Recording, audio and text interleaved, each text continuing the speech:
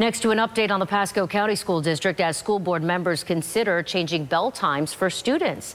The district says it's because a shortage in bus drivers has led to thousands of students arriving late to school every day. ABC Action News reporter Julie Solomon is following up on this story and has a look at how soon students could see these changes. Pasco County School Board members discussed changing district-wide bell schedules for students during a workshop Tuesday.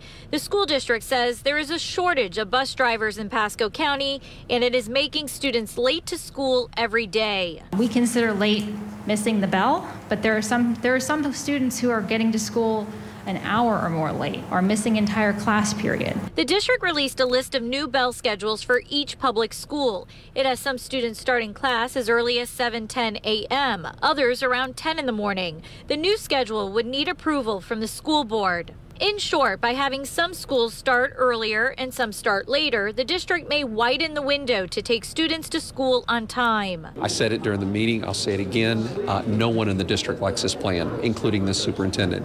But it is what it is. We have to do something. District officials have been advertising the need for bus drivers. The district says it tried numerous strategies to fix the problem, like financial incentives, pay increases, and job fairs. One person expressed concerns to board members during public comment in Tuesday's board meeting. I applaud you for making some type of effort, but it's not the right effort that you're making. It's the pay.